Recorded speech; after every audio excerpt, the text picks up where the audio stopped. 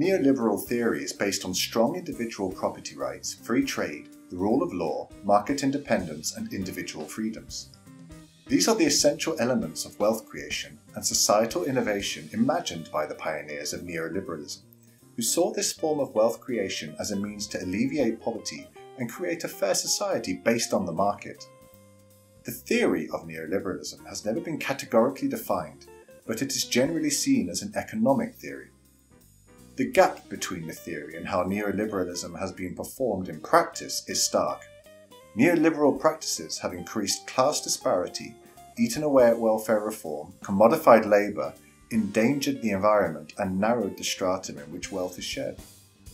The Keynesian approach to economics that was prevalent after the Second World War began to be replaced by a theory and practice of economics more influenced by monetarism, as policy began to move away from the state and focus more on the individual capacity to generate monetary success. Thatcherism and Reaganism in the 1980s saw neoliberal policies put into practice, and they were swiftly followed by the aggressive expansionism of George Bush and the third-wave politics of Bill Clinton and Tony Blair at the turn of the century.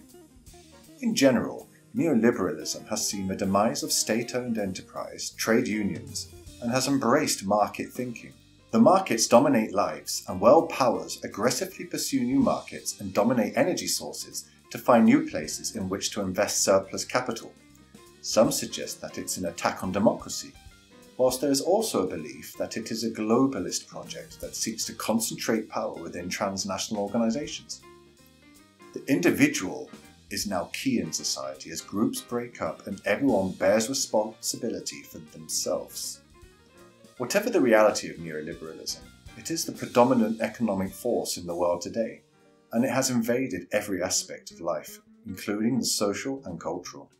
Society either needs to adapt and embrace this reality, or fight back. Thanks for watching this 2-minute theory on neoliberalism, and please look in the description below for books you should check out for more in-depth explanation. If you found that interesting, you may be interested in other 2-minute theories, and finally, please don't forget to subscribe. Thanks for watching, and see you soon.